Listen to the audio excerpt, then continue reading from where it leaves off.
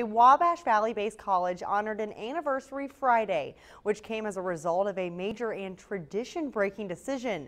Rose-Hulman became a co-ed campus in 1995. News 10's Mike Cleff has more on Rose-Hulman's 20th co-ed move-in day.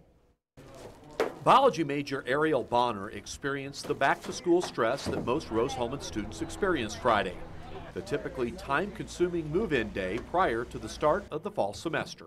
I'm already starting to miss my folks, even though they haven't left completely yet. But I'm enjoying this. I'm happy with the room. I'm happy the staff has been great, helping me know where places are and get me around. Ariel Bonner is just one reminder of a monumental move-in day on the Rose-Hulman campus 20 years ago. That's when the highly regarded college transitioned from a campus of entirely males to a co-ed campus. Bonner is quite aware of Rose-Hulman's past and greatly approves of the college's current co-ed standing.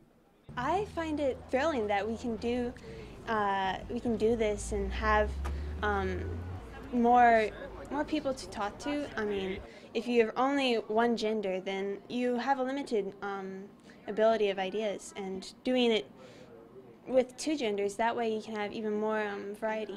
For Bonner, she's just grateful to have the opportunity to get a degree from a college that has a lengthy and proven track record. I'm thrilled, and I'm looking forward to what I can see and do with Rose. They seem to turn out great students, and they've done a lot. I'm happy to do this. On the campus of Rose-Hulman with Chief Photojournalist Mike Latta, Mike Cleff, News 10.